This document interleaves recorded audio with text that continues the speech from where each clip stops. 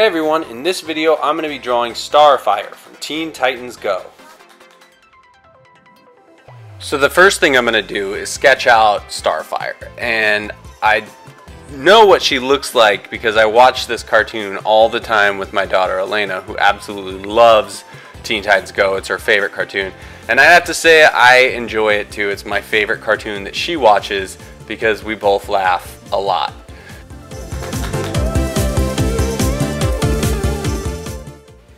I'm doing this drawing on Fabriano bristol paper, and it's nice and thick so I can push really hard with my colored pencils. And the colored pencils I'm using are Prisma color.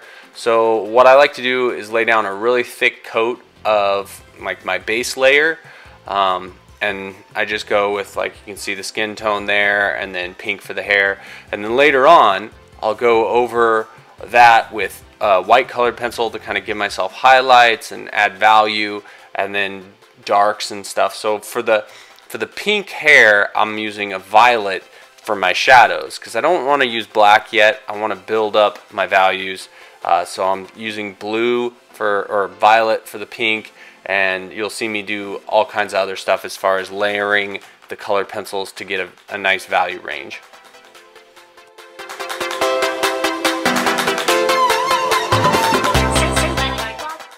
So you can kind of see that I went with the proportions of the cartoon characters. They have these huge heads and tiny little bodies.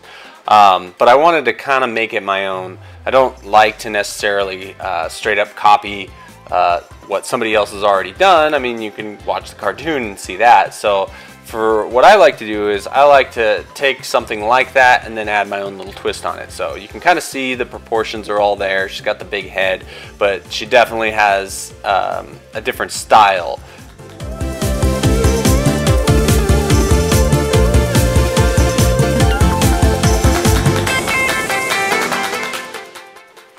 So right now you're going to see me start to lay in some black for shadows. And you're going to see the character really start to take shape and kind of come off the page a little bit once I add these shadows in. You can definitely see it in the hair. It really makes that face pop forward.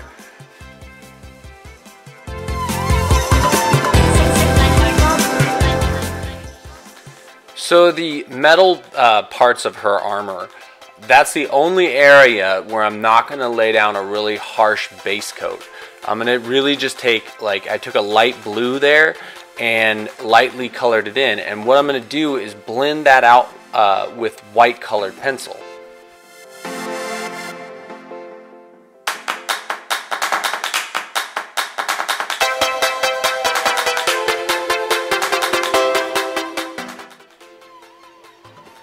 So working on the metal, you're going to see me kind of do some light black on it.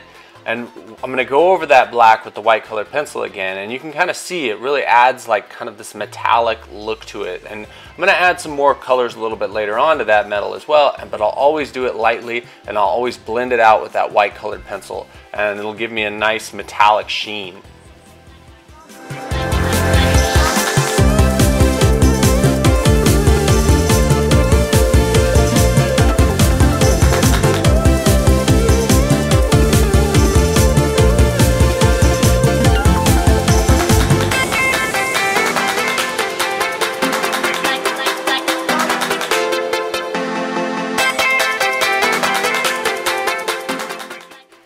So at this point I've got pretty much the drawing almost finished. I'm just going to go in and add some darks, darken up some shadows, make my highlights pop a little bit more, especially on the cheekbones and stuff like that on the face. I want that face to look really round and stick off the page.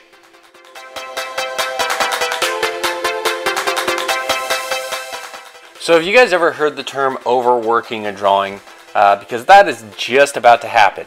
At this point, I like the drawing. I should have just left it alone, and I start overworking it. I'm going in with the blacks.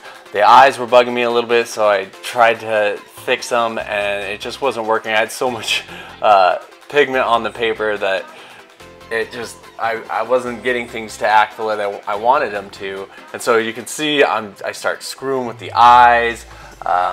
I'm just adding darks. I even do an outline at some point that I don't show on here, but the drawing was much better like 3 minutes ago, and at this point I'm just digging myself a deeper hole.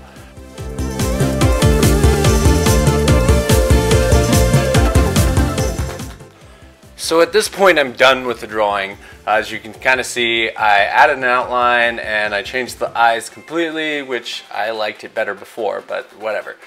This is my daughter's drawing. The middle character there is Starfire.